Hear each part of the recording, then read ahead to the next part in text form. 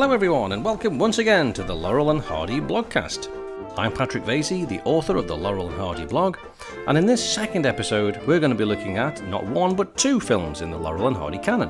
Gee, that's tough, is it? Sure is. Oh, don't you worry, I'm quite sure it'll be all right. And those films are 45 Minutes from Hollywood from 1926 and Duck Soup from 1927, being Stan and Babe's second and third appearances together on film. But first, I wanted to say a huge thank you to everyone who've been in touch following the first episode. I've received some great feedback so far, which has been brilliant and really encouraging to me. Thank you particularly to Billy Wiz, who left me a great review on Apple Podcasts. And that sort of thing really does make a difference because it just ensures that the podcast gets noticed by more people online. If you haven't checked out episode 1 yet, I'd really encourage you to do that. Number one, you will have missed a terrific interview with Laurel and Hardy historian and author Rob Stone.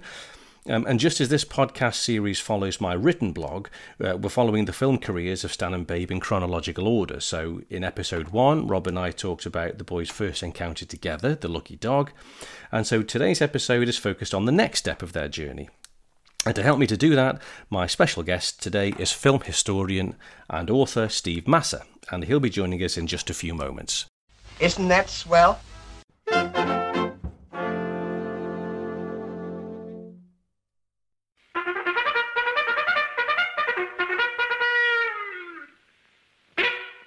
So now we come to my favourite part of the podcast, our special guest. Today's guest is Steve Massa. Steve is the author of a number of books, including Slapstick Divas, The Women of Silent Comedy, Lame Brains and Lunatics, The Good, the Bad and the Forgotten of Silent Comedy, and his latest, appropriately weighty volume is Rediscovering Roscoe, The Films of Fatty Arbuckle.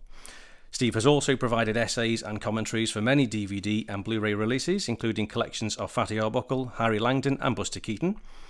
Aside from his writing, he's organised and curated comedy film programmes for the Museum of Modern Art, the Library of Congress, the Smithsonian Institution and the Pordenone Silent Film Festival. As well as being a huge fan of Laurel and Hardy, and with specific relevance to our podcast today, Steve was involved in the recent restoration and presentation of Laurel and Hardy's Duck Soup. So, it gives me great pleasure to say, Steve, thank you for joining us and welcome to the Laurel and Hardy blogcast. Oh, thanks, Patrick. It's great to be here.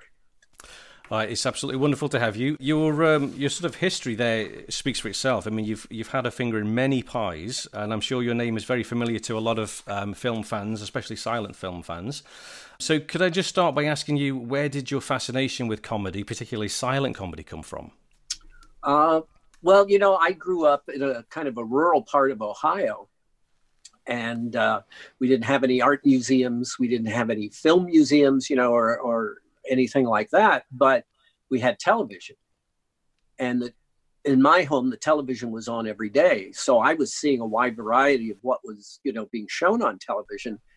And there were programs that had been made for kids where they took silent comedy shorts and edited them down to maybe about 10 minutes. They basically made like cartoons out of them. They took these silent comedies, they took out all the title cards. They would put funny narration or funny music. And then I was watching these every day and I got really hooked. I really loved them. And of course, there was no information. I didn't know who was who or anything like that. But I did start recognizing people. I remember seeing Harry Langdon, A Ton of Fun, a number of people, and I would recognize them from film to film and start following their adventures. And that's initially how I got turned on to silent comedy, that I really got hooked because I just loved it. I loved the gags, and I started recognizing routines. You'd see someone go in a restaurant with oysters, with an oyster in the oyster stew, and then you'd see somebody else do it, and you'd see that kind of that silent comedy universe where everybody is to that same vocabulary. Yeah, absolutely. And so how does that relate to your Laurel and Hardy backstory? Do you have any sort of earliest memories of Laurel and Hardy or how you got into Laurel and Hardy? It really was happening at the same time that it was through television, because the Laurel and Hardy sound shorts were extremely popular. This would be 1958, 59, early 1960s, and they were very big on American television, the sound shorts. So I was watching them every day. I was watching The Little Rascals and The Three Stooges, but Laurel and Hardy were my particular favorites. And Stan Laurel was my favorite comedian. And for a number of years, I was an actor actually in New York for about 25 years.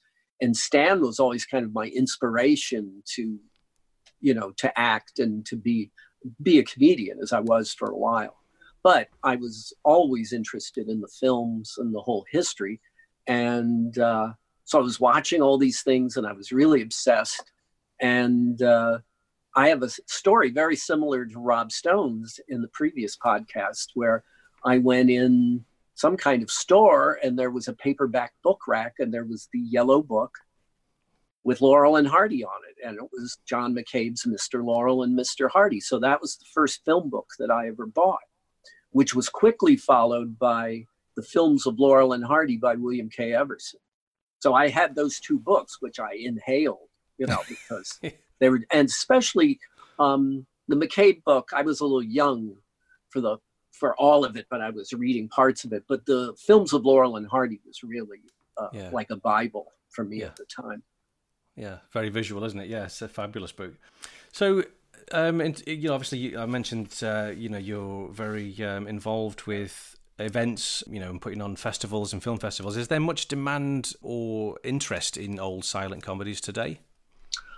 Yeah, I mean, Ben Modell and I have been doing our silent comedy film series, Silent Clowns film series for 23 years. And we do a screening a month. So it's sort of New York's longest running continuous film festival. We do it once a month and it's more popular than ever. We're doing very well with that. And the programs that we've done at the Museum of Modern Art have been very popular. So I think there really still is a great interest. And our mission is to try and reach the younger audiences. By that, I mean under 40. Yeah. But even children too, because, we want to try and keep the interest going, through the next generations. But they seem very open and really embrace the films. And what I really wanted to ask you particularly, Steve, as well, obviously when you hear any discussion or read any discussions about silent comedy, conversation usually drifts towards the big three, Chaplin, Keaton and Lloyd. And I know obviously you're doing your best to make it the big four with Fatty Arbuckle, and rightly so. But very rarely do I see or hear Laurel and Hardy mentioned in that same kind of group. And obviously I'm aware that there was a bit of a time difference with Laurel and Hardy coming to the films.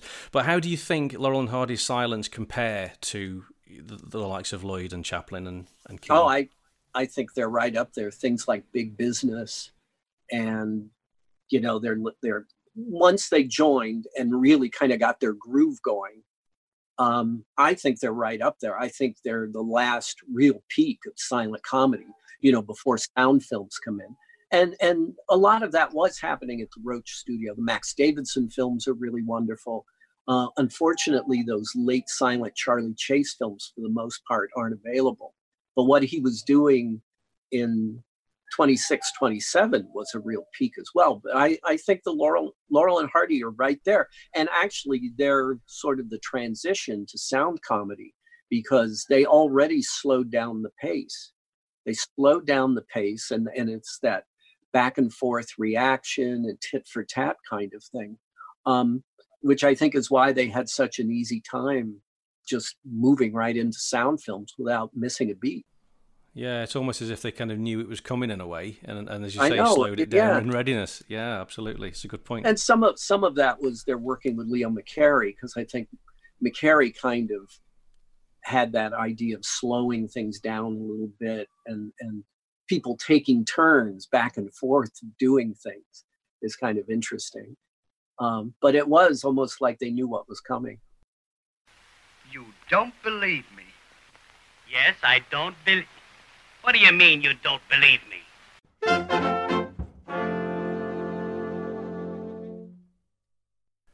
Now, don't worry, we'll be hearing more from Steve very shortly as he discusses today's first film under the spotlight with me. And that film, of course, is 45 Minutes from Hollywood, filmed December 1925 through April 6th, 1926, Release date December 26, 1926. It's a two-reeler produced by Hal Roach, directed by Fred Gill, with titles by H.M. Walker. The main cast were Glenn Tryon, Charlotte Mino, and Rube Clifford, with appearances, among others, by Stan Laurel, Oliver Hardy, Theda Bara, and our gang. After The Lucky Dog, it was another 5 years before Stan and Babe appeared again in front of the cameras together. In the intervening years, though, neither comedian was idle. Needing a source of income, Stan initially went back to vaudeville, until meeting up again with Bronco Billy Anderson and agreeing to film a series of 8 comedies for Amalgamated Pictures that Anderson could attempt to sell as a job lot. Stan left the vaudeville stages behind him for the last time, and in early 1922 decided to settle down in Los Angeles and pursue a full-time career in the movie business. Anderson's publicity drive promoting Stan and the series soon swung into action, as illustrated by this article from Motion Picture News, May 6, 1922. Headline: Anderson has comedian. Stan Laurel, who came to America with Chaplin, is latest star. A new English comedian is shortly to be introduced on the screen by Amalgamated Producing Company of Los Angeles, according to the announcement made by G.M. Anderson, the head of this new organisation producing on the West Coast. The comedian is Stan Laurel, known for his work in various vaudeville engagements. In Stan Laurel, I believe I have found a comedian who will prove as popular as Chaplin, Anderson said in speaking of his new comedies. He is not an imitator of Chaplin, but is a graduate of the same school of experience as Chaplin. In fact, Laurel came to America with the same company of players as Chaplin, and for a number of seasons played with the same Fred Carnot's Knight in an English music hall troupe. This comedian, new in films, has an exceptional sense of humour and individuality, and personality that registers on the screen, and will bring into film comedies mannerisms of Welshmen and Scotchmen so common in London. Laurel is a pantomimist of exceptional ability, and in the 3 pictures in which he has worked, he has adapted his technique to film possibilities in a manner that makes me believe his success is assured. The pictures Stan made with Anderson were successful enough to finally make his name and give him a reputation as a noteworthy star. Once the series was complete, he moved on for a first stint as a contracted player in one-reel comedies at the Hal Roach Studios, signing on the dotted line in early 1923, as reported in Camera, February 10, 1923.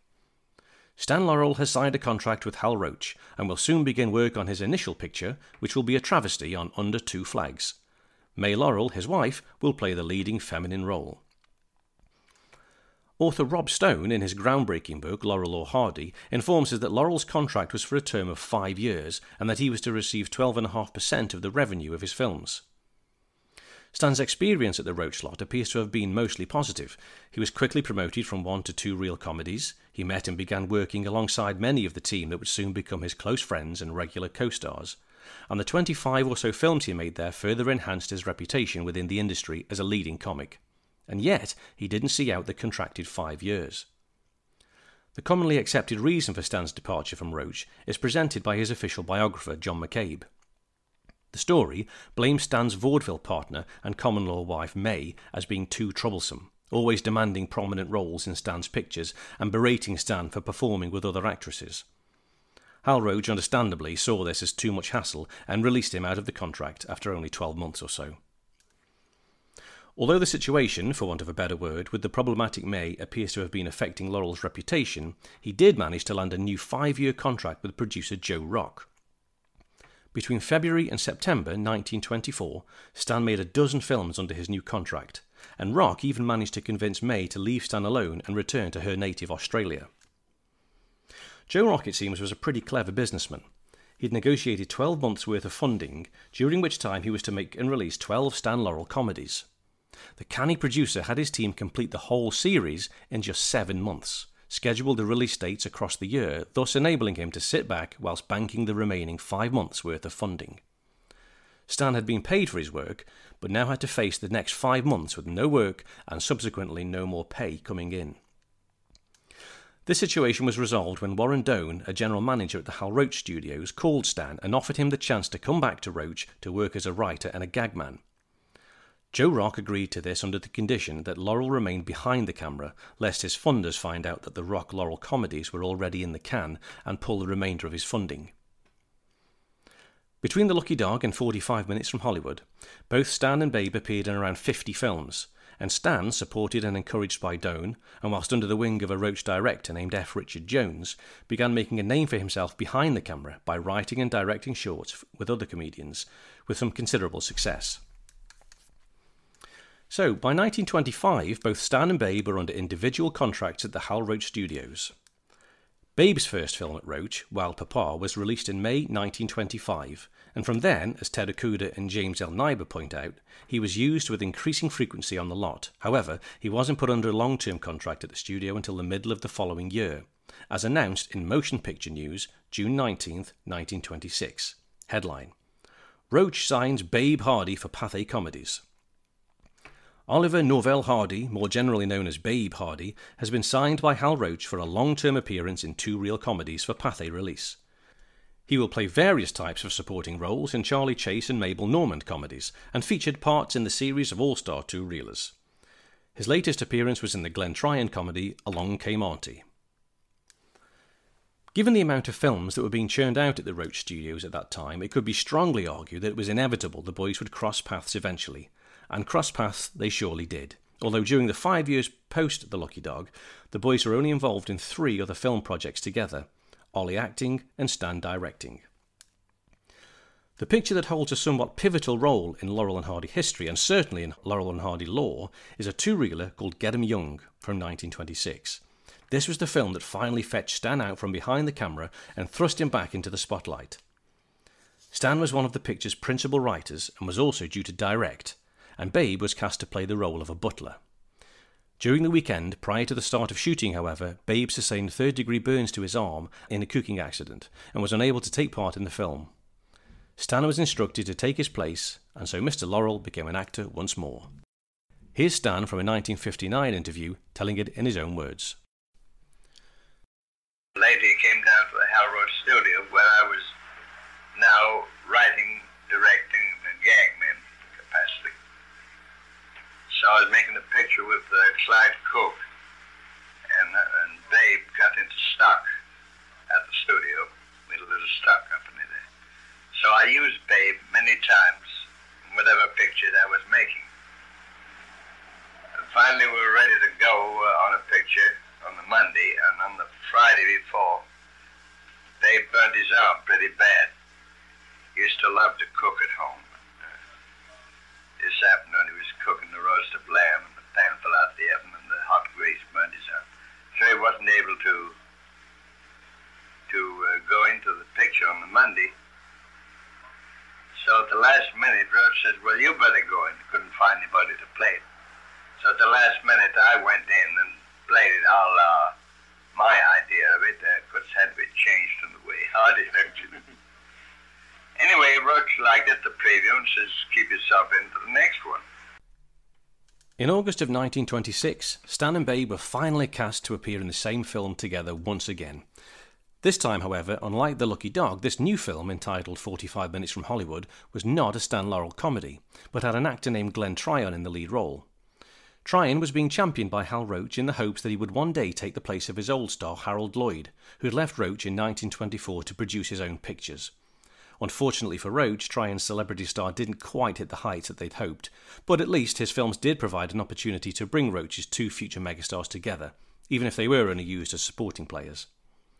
Stan had a very minor blink and you'll miss him type role in the picture, playing a hotel guest and looking fairly unrecognisable with a nightcap and a huge bushy moustache. Babe, on the other hand, also sporting equally bushy facial hair, had a larger part to play as a hotel detective, who spent most of his scenes in a state of undress with only a shower curtain wrapped around him to preserve his modesty. There was actually a good and quite interesting reason for Stan to be hiding behind a huge moustache, for hiding he was.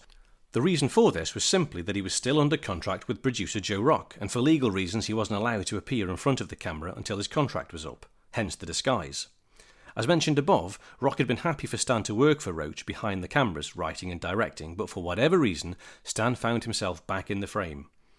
It was risky, and Laurel and Rock ended up suing each other, even though they had been and continued afterwards to be very good friends.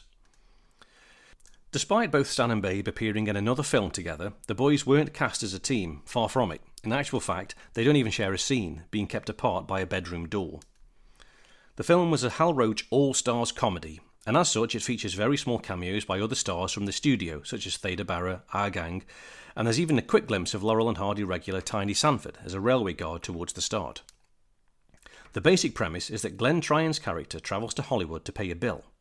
Whilst in town, Tryon spots what he thinks is a movie about a bank robbery being filmed, but it's actually a cover for a real bank robbery.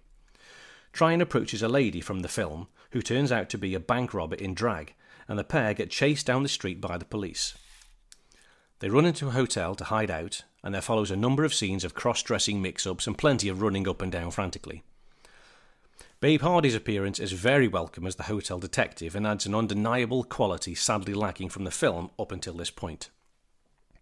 On the whole, it's a pretty forgettable affair. As Randy Skretvet accurately puts it, 45 minutes from Hollywood is interesting for about 45 seconds. There are a few funny moments from the boys, especially Ollie's reaction to his jealous wife, and also the scene where a cat runs up his curtain towel thing in the hotel lobby. It's certainly good for a laugh or two. It's the kind of film you revisit once in a blue moon for posterity's sake, but then you quickly realise why you haven't had it on regular rotation. It's nice to see it now and again, but I have to admit, it's not a film I'll be watching again in a hurry.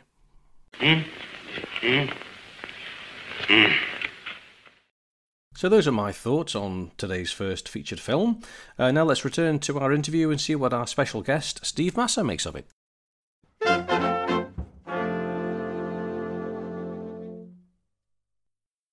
If we start off with 45 Minutes from Hollywood, as I said, filmed December 1925. Now, this is not a Laurel and Hardy comedy. It's not even a Stan Laurel solo comedy. And for my money, if it wasn't for Stan and Babe's appearances, albeit brief, I probably wouldn't be giving that film a second glance, if I'm going to be completely blunt. So I'd love to hear your expert view from it, because it's a Glenn Tryon film. Yes. Yeah, it's definitely a Glenn Tryon film. And his career is kind of interesting because he came to the studio around 1923, and he's doing small parts. He's in a few of the Stan Laurel solo films. He's in Smithy. He's very good in The Soilers, because there's the big fight at the end with Jimmy Finlayson and Stan. And Glenn Tryon is the effeminate cowboy that keeps interrupting their fight and coming in and out. And I think that's the funniest that he would ever be. He's absolutely hysterical. Yeah, well, he's kind of made up. He's got like a little, like a 5 o'clock shadow and all that. But that's him. But not long after that, Harold Lloyd left the studio to go out on his own, produce his own films. And Hal Roach kind of seized upon Glenn Tryon to kind of fill that niche. And he right away put Tryon in a couple of features that had kind of been developing for Harold. One was The Battling Orioles, and the other one was The White Sheep. So he was kind of working his way in small roles, and then all of a sudden he got, became the star. He did these 2 features, and then they put him in this series, of which 45 Minutes, from Hollywood is in. I think today he doesn't get a lot of, people don't respond that well to, he can be very funny, and there's certain films of that series that are really, very strong, but 45 Minutes from Hollywood's not particularly. It's not one of them. No, it's not one of them. It's not just me. Okay. It has some interesting things in it, the whole Hollywood premise, and, the tour bus and you see the clip of Theda Bara and you see this and so that's kind of fun. And Babe is doing his usual kind of heavy at that time. He was doing that in a lot of the Roach things, where he's kind of the heavy, kind of a holdover from his days with Larry Seaman and Billy West. He's always got a big mustache, and this he has the kind of wild hair as well. That's it. But I think Babe's part is, I guess I'm very biased, of course, but when Babe comes into it, you think, okay, we've got a bit of quality. And you can just, the quality of his acting comes through straight away. He's a natural. He was a natural. And the camera loved him. So anything he did, it read immediately. It read so well. He's just a natural film actor. He didn't have the years on stage like Stan or Chaplin or Keaton. He came to films doing, working for Lubin in 1915 or 1914. And he's just natural. He's a natural film actor, even from the get-go when you see some of the earliest stuff. So, yeah, I mean, he just takes control when when he finally arrives in the film, because the whole beginning has all that family stuff on the farm with Grandpa, with the Rube Clifford, who's not very funny. And I guess that was his shtick. He did this kind of Rube shtick, and he's actually much younger. He's all made up. That's why he can do all that physical gags, because he's really a younger man. But once Babe shows up, it really makes a big difference. And there are other people too. You see Jerry Mandy is the guy burning the trash. And there's some other of the Roach character people that are doing little bits. Yeah. Yeah. And I only just realized this the last time I viewed it, there's actually a very quick glimpse of the alley from Liberty where they're changing the trousers. Oh, right. Must have been near the studio, probably. And just round the corner. I know John Bankston's, I think, has written a great piece on Liberty and that whole area, that alleyway specifically. And also they run past like the windows where the boys climb out of in We Four Down. So, and I haven't noticed it before, but suddenly I realised that it's those same little locations popping up again. And then there, of course, is Stan's appearance. Yes. It's like, well, Jimmy Finlayson wasn't available, that because he's made up like Finlayson. Well, I've read that. I've read that he was possibly going to be Jimmy Finlayson, I think, or whether that's just because of the moustache. But well, the issue is Stan was still on contract as a performer to Joe Rock, and he had done that whole series of comedies for Joe Rock. And the way they did those States' Rights series is they made a whole bunch of them. They did them all up front, and then they would distribute them. Well, Stan had already been paid, so he wasn't getting any more money, but he was still on contract, so he couldn't appear as a performer. And that's why he's working at Roach as a writer and director. So I think when they appear, they were basically disguising him, with the big mustache, and he's got the kind of eye makeup and the cap, the sleeping cap. I think that was a way to disguise him. And it didn't work because apparently he got sued by Joe Rock. Well, yeah, I think that was because of, the later film, the one where Babe burned his arm and then Stan took over the role. Get Him Young. Oh, right. I think because I read somewhere that Stan had trepidations of doing it because of the Joe Rock contract. And Roach just said, do it. We'll take care of it. And then Rock did sue. And then Roach countersued and froze Joe Rock's assets. So Rock eventually dropped the suit because he couldn't do he couldn't produce. Right. So, okay. That answers some questions, because I was going to say, I mean, I've been listening to some of Stan's interviews from like the 50s, late 50s, and he was sort of saying that, he didn't think much of himself as a solo comedian, and he was quite happy to be behind the camera, be directing. And in fact, he was getting sort of nudges from the studio saying, you're good at this. This is what you should be doing. So I was just wondering, why take the risk for that small bit of, was he getting I don't understand cold feet? Either. He just wanted to get back in front of the camera. He didn't sound like he wanted to be in front of the camera. It was odd. No, and he had was F. Richard Jones, who was kind of being his mentor behind the camera, really encouraging him to write and direct. But that would make sense then if it was the kind of the film where, as you say, Babe's burnt his arm. Then Get Him Young. So it's a bit of a back against the wall, and Roach is saying, "No, come on, you get in front of the camera." So things that makes more sense. Yeah, otherwise, get it. I think Babe burned his arm the night before, and they were supposed to start shooting. So they didn't want to hold up production. Yeah, I think he said he burnt it on the Friday and they're shooting on the Monday, so he had his third-degree burns on it. Yeah, absolutely. So interesting. That's great. Okay, brilliant. So overall, your opinion is it's not such a brilliant film. It doesn't, as a silent film, it doesn't really stack up that well against other silent films of its. No, it's not. It's not big business. It's not Pass the Gravy. It's enjoyable, and there's some funny bits in it. It's not, it's not even the best of the Glenn Tryon series, as we mentioned before. I want to be too rough, but it's kind of a run-of-the-mill kind of Roach product of that time. Yeah. Are you going to stand for that? Say, listen, if he'd have said one more word to me, I would have...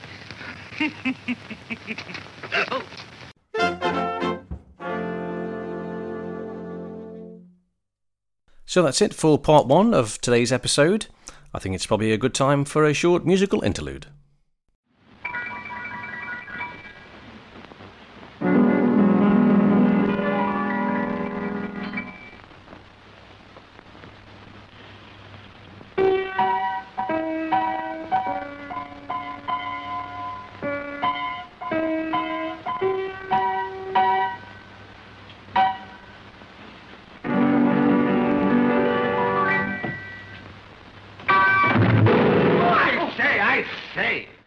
And so we come to our second film under focus today, which is Duck Soup. And just before I get into the blog part of Duck Soup, I was contacted fairly recently on the blog's website by Jeff. Jeff is one of our latest blog heads out there in the community. Hello, Jeff, if you're listening. And Jeff was just asking the question, why is it called Duck Soup? And I had to think to myself, I have no idea. I have no idea why it's called Duck Soup. And fortunately, to the rescue came Robin, another one of our blog heads. And Robin's answer was actually quite interesting to me, and so I thought I'd share it. And Robin says, one reason why it's called Duck Soup is because Hardy says in one of the original subtitles, "Duck soup, my good hives. We're in clover for 48 hours. Just after they realised they've got the house to themselves. Duck soup apparently was a slang expression in the early part of the 20th century, which meant as good as done, easy as pie, or it's a piece of cake, which means it's something easy to do or accomplish. So that's, that was new to me. So hopefully it might be new to some of you as well. Anyway, we'll crack on. Duck Soup, filmed September 20th through October 2nd, 1926. With a release date of March 13th, 1927. It was a two-reeler produced by Hal Roach, directed by Fred Gill, with titles by H.M. Walker. The main cast, of course, Stan Laurel and Oliver Hardy, with Madeline Hurlock, William Austin and James A. Marcus. Widely thought of as the first Laurel and Hardy film, Duck Soup was based on a sketch entitled Home from the Honeymoon, written in 1905 by Stan's father, Arthur J. Jefferson. As well as a playwright, A.J. Jefferson was also a theatre manager of some repute, and following a dispute with one of the comics appearing in Home from the Honeymoon, Jefferson replaced the actor with his own son, Stanley. Fast forward another 20 years or so, and Stanley Jefferson, now going under the name Stan Laurel and employed at the Hal Roach Studios, rewrites his father's sketch and includes himself in the cast. The story must have appealed to Stan greatly, as he used it 3 times during his film career. First as Duck Soup, then 3 years later it was recycled for the sound short Another Fine Mess, and finally Stan reused the opening sequence on the park bench for their 1932 feature-length outing Pack Up Your Troubles. Interestingly, these Laurel and Hardy films appear not to be the only cinematic adaptations of A.J. Jefferson's sketch.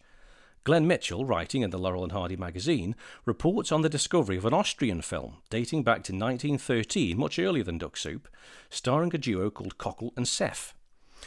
In his article, Mitchell illustrates the close similarities between the plot of this early film, which translates to Cockle as landlord, and goes on to suggest that this was likely an unauthorised adaptation of AJ's sketch. An English-language print of the film is known to exist, but whether AJ and Stan were aware of the film's existence is not known.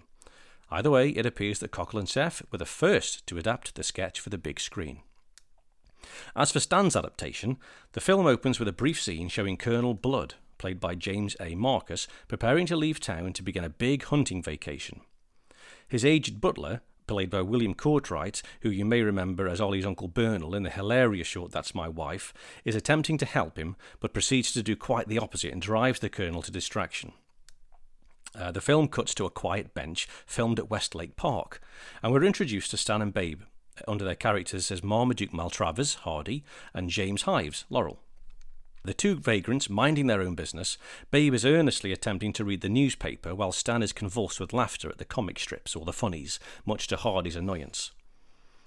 An article in Hardy's newspaper reveals that vagrants are being drafted to help fight forest fires that are currently ablaze and out of control. Of course, Stan and Babe are soon accosted by the forest rangers, and rather than being drafted, the boys make a swift and comical exit, first on foot and then by stealing a bicycle. There were 2 bikes, you may notice, propped up on the curb, but they thought it best just to share one. And they were chased closely, of course, by the Rangers. They give their pursuers the slip and hide out in a large palatial house where some French doors have been left open. This is the house of Colonel Blood, who has since departed on his vacation and whose butler and maid are also just leaving to sneak a few days away for themselves.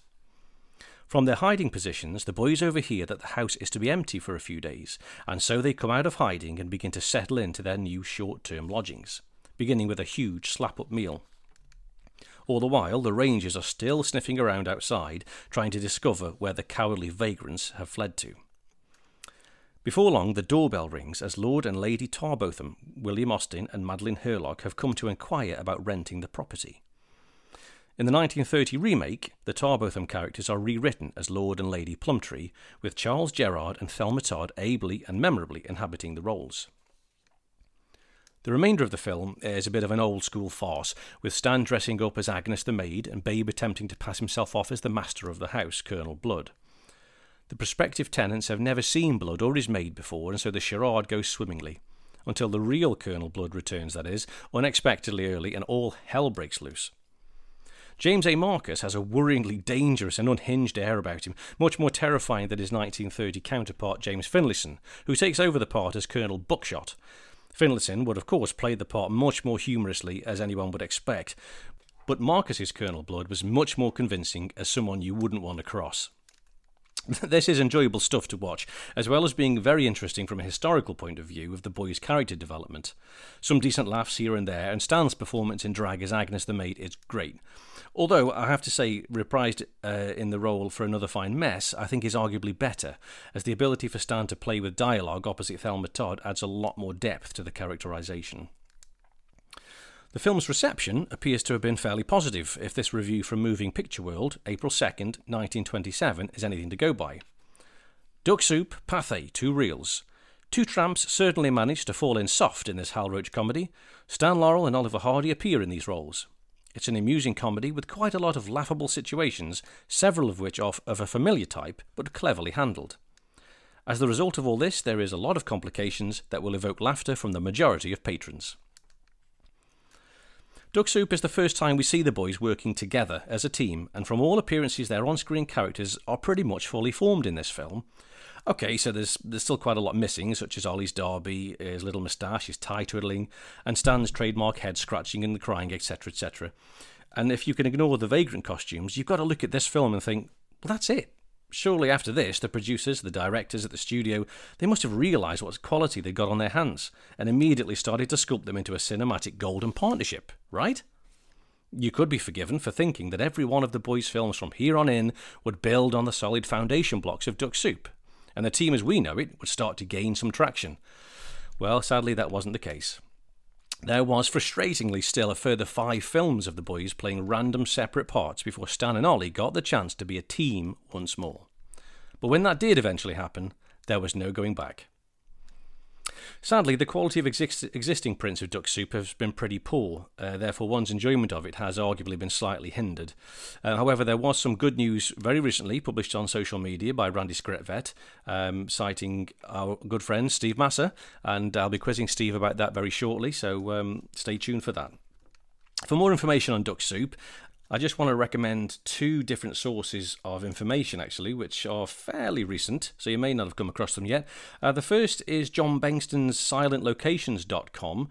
He's written a blog entitled How Laurel and Hardy Filmed Duck Soup, and that's well worth a look, because obviously, as John usually does, he shows you all the locations where the filming took place. So have a look at that. That's silentlocations.com. You can find a link for that in my blog on Duck Soup. And the second place I wanted to recommend is Danny Lawrence's latest book, The Making of Laurel and Hardy. In that, Danny skillfully describes the boys' individual careers and their journey up to and including the origins and the making of Duck Soup. So well recommended. You can find a link direct to Danny's book on the blog and in the show notes as well. So please do give them a look.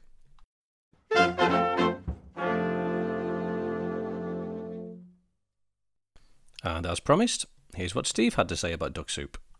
So Duck Soup filmed September/October 1926, and interestingly, I've noticed the studio didn't really publicise Stan or Babe as appearing in the film. It was more Madeline Hurlock. Yeah, who they borrowed from Max Sennett. Right. Okay. So Yeah, are they, she was so on they, contract to Senate, and right. so I'm not sure why they borrowed her, but they must have, really wanted to highlight her in the film. Yeah, because Roger was actually quite big friends with Sennett, I think, wasn't he? He was supposed Yeah, they were at the friendly. time they played out like a bit of a rivals type of thing, but they were actually quite good friends, so I believe. Yeah. So what are your thoughts on Duck Soup, Steve? Overall? Well, I think Duck Soup is really solid. It's very, very good film.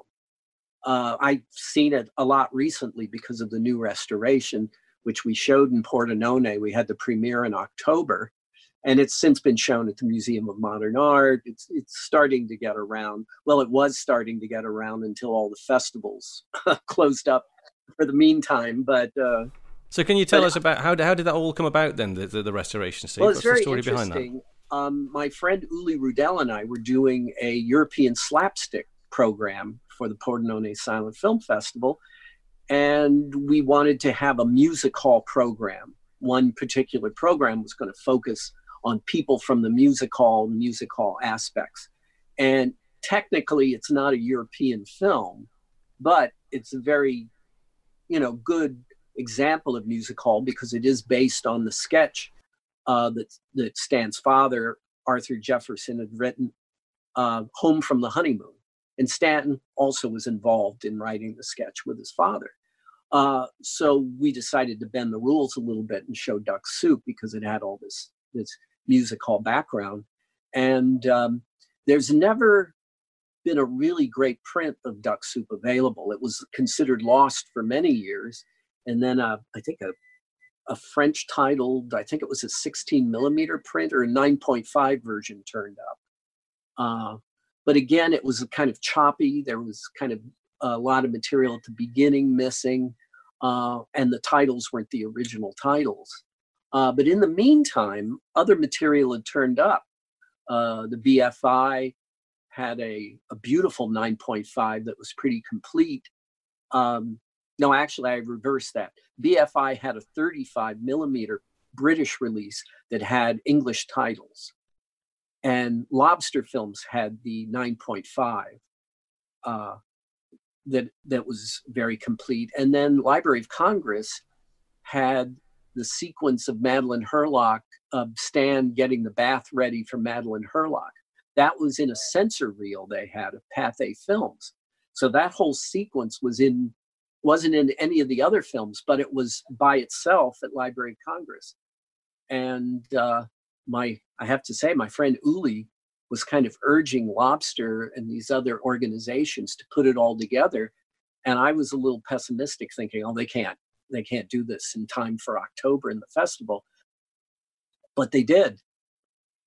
So they homogenized everything. And it's still a little bit of a work in progress because they're still finding a little bit better material to add to it.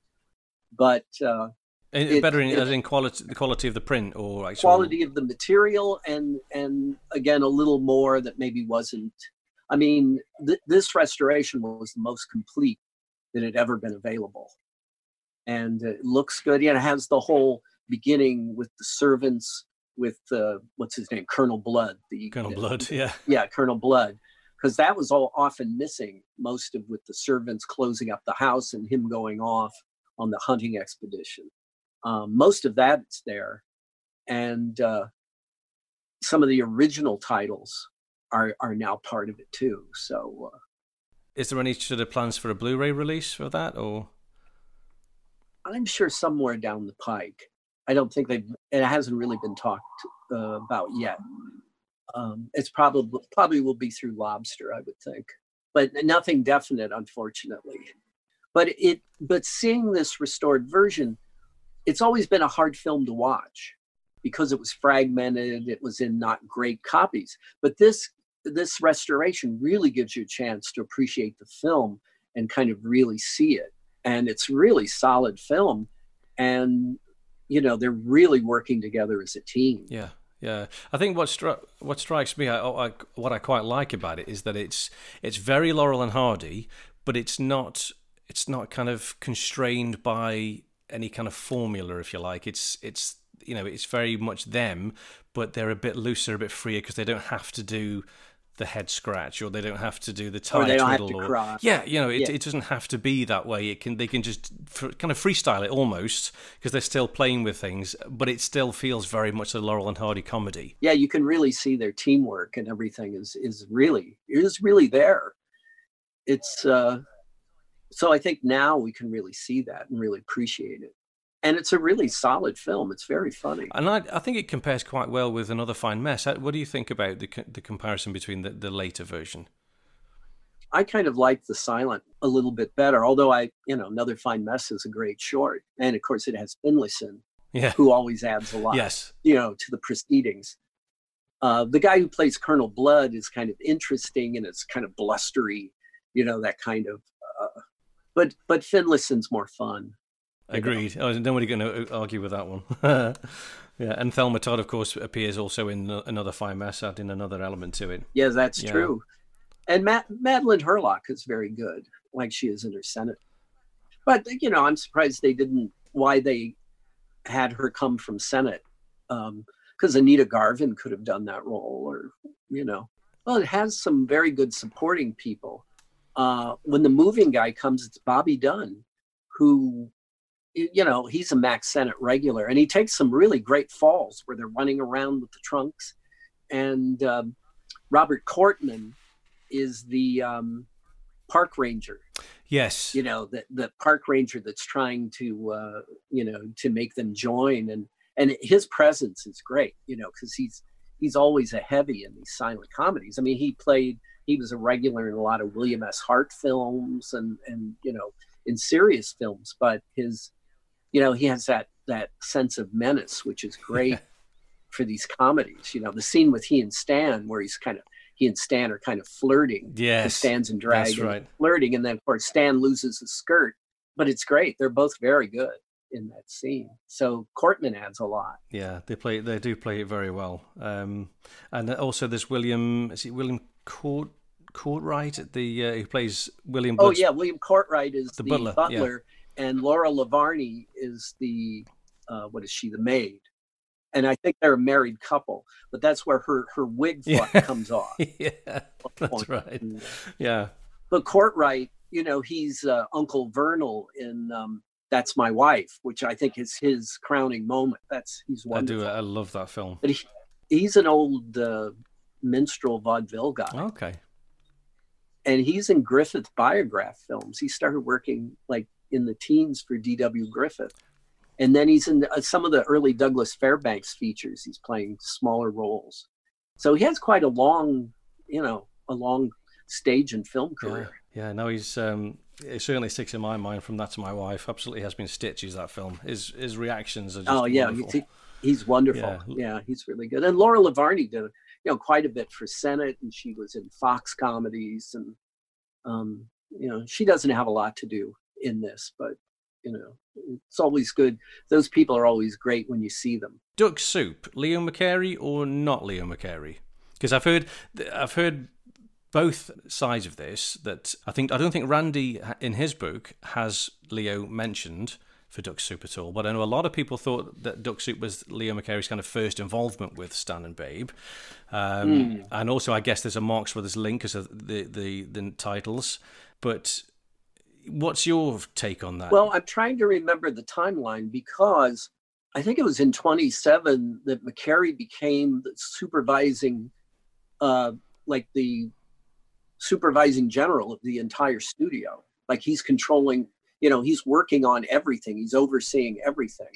And I can't remember timeline wise whether Duck Soup falls into that or not, whether he was supervising everything. Yeah, he was definitely at the studio because he started directing Chase in 1924. But I think in 27 is when he got moved to being the supervising general of all the shorts. I think this is just a little bit before that, Duck Soup. Yeah, I think you're right. I think all he did was take the title and use it later in the Marx Brothers film. But I think Leo, though, he was very influential in that whole studio. I think people recognized pretty quickly this guy had a real vision. Yeah. Which is why Roach then appointed him to be head of the studio.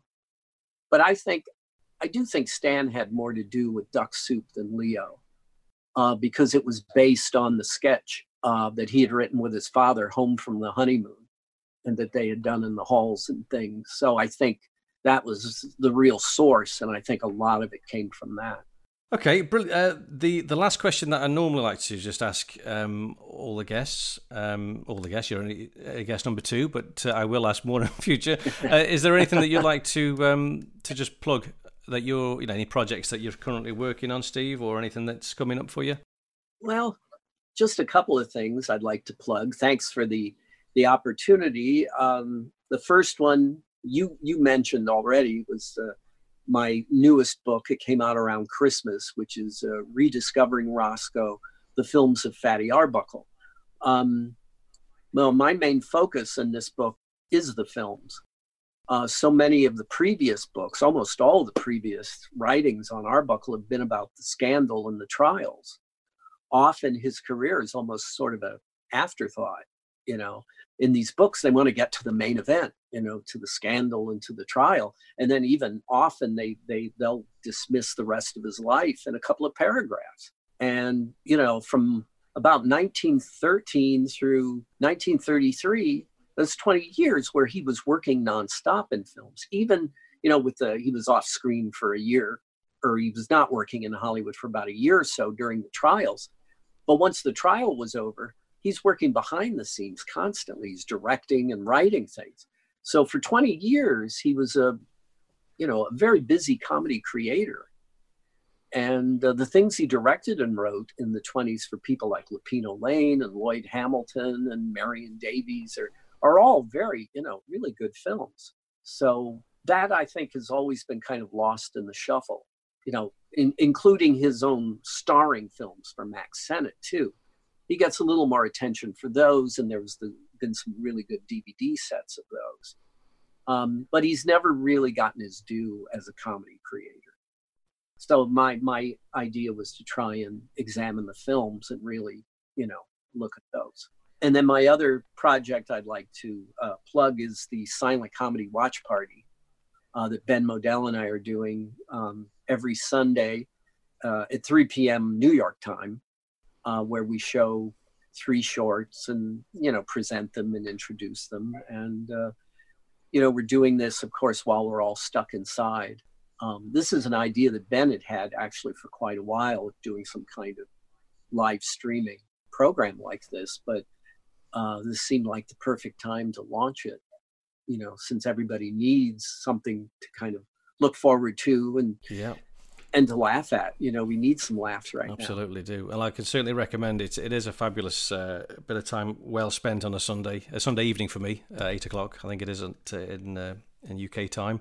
But yeah, I would absolutely recommend anybody tune into that. And is it going well? Are your viewing figures, you happy with those? Yeah, the viewing figures are very good.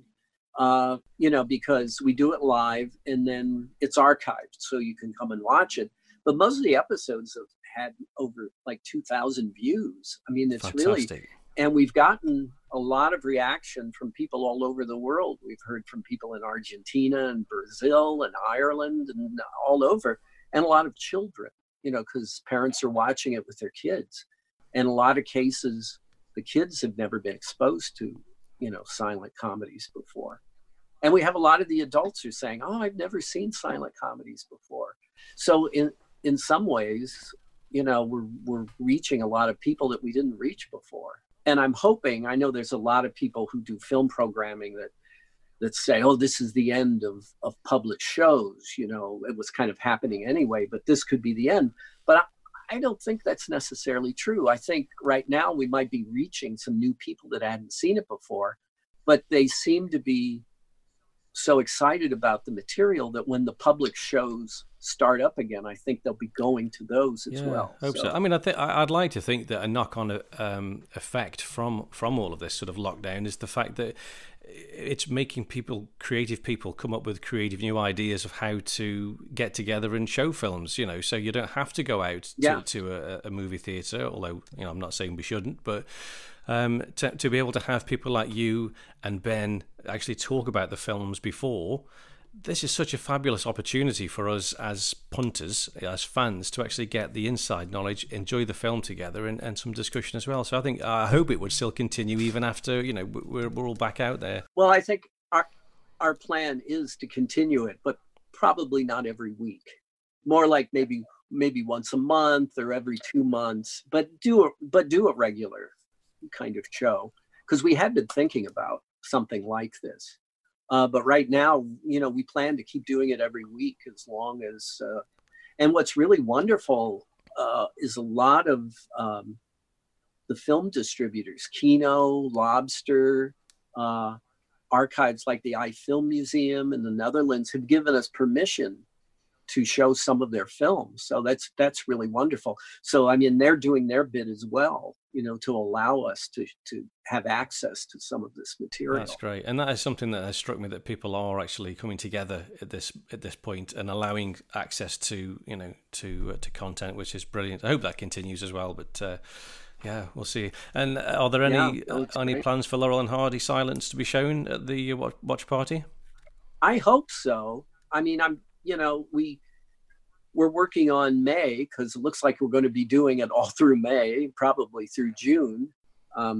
So I would love to. I'd love to show some of their silence, or even some of the solo films as well, too. Yeah. You know, there's some wonderful, you know, some of the Stan Laurel things like Mud and Sand, or When Nights Were Cold. This is wonderful. You know, so there's a lot of great stuff. So I definitely would like to. Yeah, because there seems to be, from an outsider's point of view, in the US, there seems to be a limited access to Laurel and Hardy silent films. Yeah, I think the rights are pretty well tied up.